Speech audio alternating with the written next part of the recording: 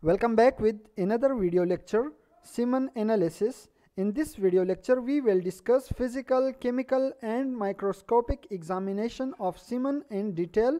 Let's start the lecture. What is seminal fluid? Seminal fluid are thick, white, sticky fluid containing spermatozoa that are ejaculated by male genital tract. This semen contains 10% spermatozoa and 90% secretion of accessory glands. And these 90% secretion, 60% secretions are from seminal vesicle, 25% secretions from prostate gland, and 5% from bulbo urethral glands. Now, why semen analysis test is done? Semen analysis is carried out to determine whether a reproductive problem that causing male infertility or a vasectomy or vasectomy reversal has been successful or not. Where vasectomy is a surgical procedure for male sterility or contraception. Semen analysis is a singular test for infertility in male that can provide information on sperm production, patency of the male duct, and function of accessory glands. Since semen samples are vary day to day, hence 2 to 3 samples are evaluated within 3 to 6 months of period. Once after collecting the semen sample, receiving time is noted down. The sample has to be liquefied for 20 to 30 minutes by placing the sample at heating block or at incubator at 37 degrees centigrade. After liquefaction, mix the sample homogeneously by using transfer pipette. The sample volume, viscosity and pH should be noted. Here are some terminologies that are used in semen analysis test. Number 1 is oligospermia. When the volume of the semen is less than 15 million per ml, we called it oligospermia. Then azoospermia. When there is no spermatozoa in the semen, we called it azoospermia. Next is hypospermia. When the semen volume is less than 1.5 ml, we called it hypospermia. Next is hyperspermia. When the semen volume is greater than 4.5 ml. Next is aspermia, when semen have no volume. Next is hematospermia. When RBCs present in semen, we call it hematospermia. Next is necrozoospermia, when dead spermatozoa are present in high concentration in semen.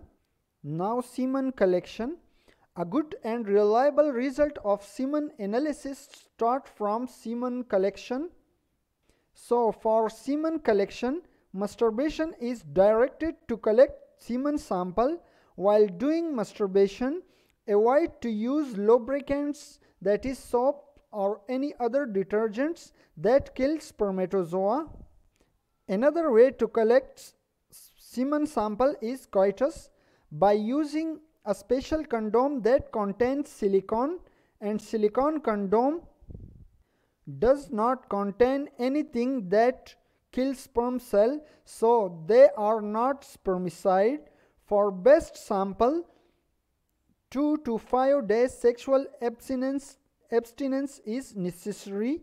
Also, pass urine before sample collection. First, proper wash your hand with soap and let it dry.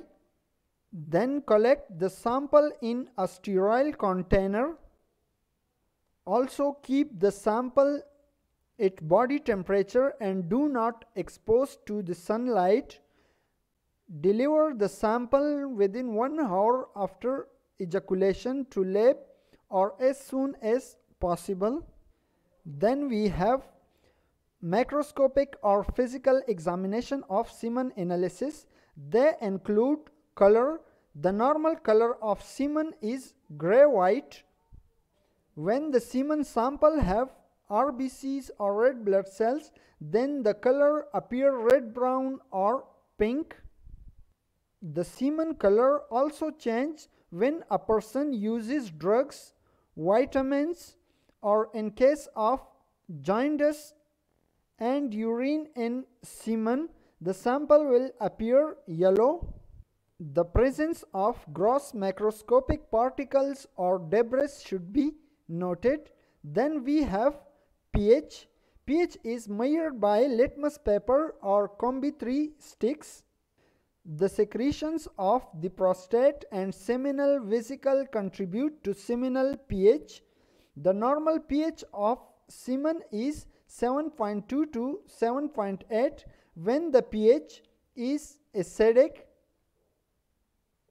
it is less than 7.0. Acidic pH occur in a low volume and density sample usually, which show bilateral absence of vas deferens and ejaculatory duct obstruction. pH increases with time as natural buffering capacity of semen decrease. Therefore, high pH is not clinically useful. Abnormal pH may indicative of secondary sex gland dysfunction also. Next parameter is liquefaction. Liquefaction is the breakdown of gel portion of seminal fluid.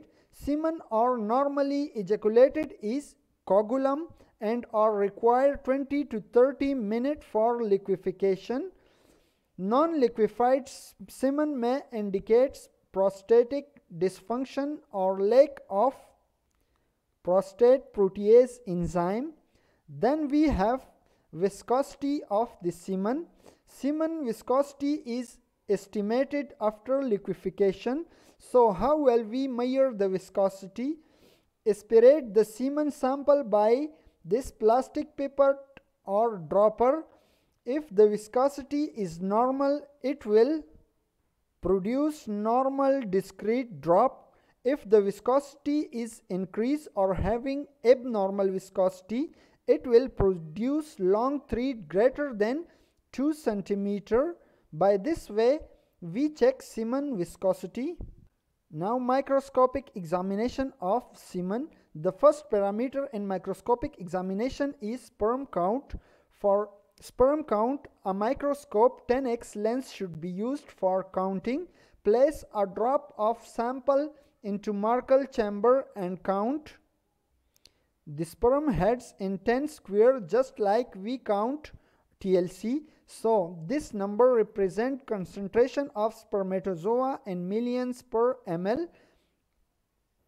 When the sample is oligozoospermia, then we count all the 10 squares have by adding 50 to that number, then you will get concentration of spermatozoa. Next is motility. We have different categories of motility, which are progressive motility, immotility, necrospermia, progressive motility or active spermatozoa, those spermatozoa moving actively forward, rapid like guided missile. Immotility, spermatozoa without movement, or we can say sluggish spermatozoa. Necrospermia or dead spermatozoa. When sperm cells are dead, we called it necrospermia. If there is no spermatozoa, then scan the whole slide. If there are any active, sluggish or dead spermatozoa are visible. If no sperm, then we add F10 media and centrifuge the sample at 1500 rpm for 10 minutes. Then examine it 40x lens of microscope.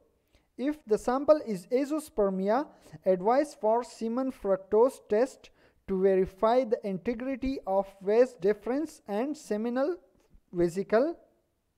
In case of presence of sperm, sample should be examined to determine motility, classification, aggregation and agglutination.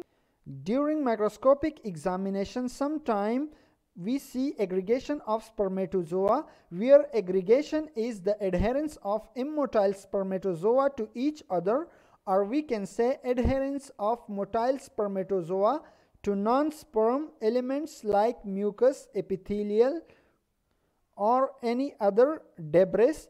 Sometimes the cause of aggregation is accessory gland infection. Next is agglutination. Agglutination of spermatozoa are observed in semen analysis sometime. So what is agglutination? When the motile spermatozoa stick to each other, we called it agglutination. It may be head to head, tail to tail, mid-piece to mid-piece, or mixed. Next is sperm cell morphology.